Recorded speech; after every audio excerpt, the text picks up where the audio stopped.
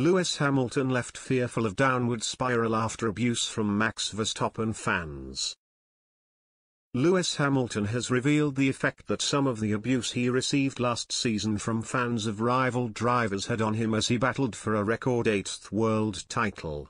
The Briton would fall just short of that goal as Max Verstappen won the title in controversial circumstances at the Abu Dhabi Grand Prix. After missing out on the championship in such a painful way, Hamilton went on a 2-month social media hiatus. His silence only served to fuel rumors that he was considering ending his racing career after becoming disillusioned with the sport. The Briton's decision to stay away from social media may have had something to do with some of the abuse he had already received earlier in the season. In particular, he was targeted by Verstappen fans after an incident at the British Grand Prix, when the Dutchman was sent flying into a tyre wall and out of the race after contact with his title rival. Hamilton talked about what could have happened had he taken any of that abuse to heart.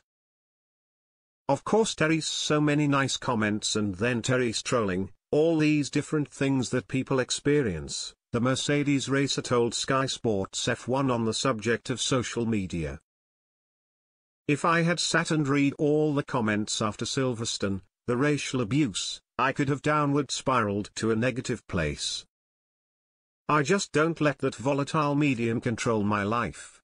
You've got to be careful because obviously the way the media try to hype up the drama also creates a narrative for fans. Abuse towards Hamilton from Verstappen fans was not just limited to social media last season. Many members of the Orange Army were also rather vocal in person, particularly at tracks in countries where the Dutchman is the more popular racer. Races in Hungary and Belgium either side of the mid-season break saw a large amount of Verstappen fans visit, many of whom booed Hamilton over the course of the weekend. It was expected to get even more intense, for obvious reasons, when the paddock travelled to the Netherlands for the Dutch Grand Prix. Despite the anticipation of a hostile reception for his rival in his homeland, Verstappen saw no need to call upon his countrymen to ease up on Hamilton. I look at it like this: when you go to a football match, you come into the home ground, the opposition will be booed at some point, he said ahead of the race.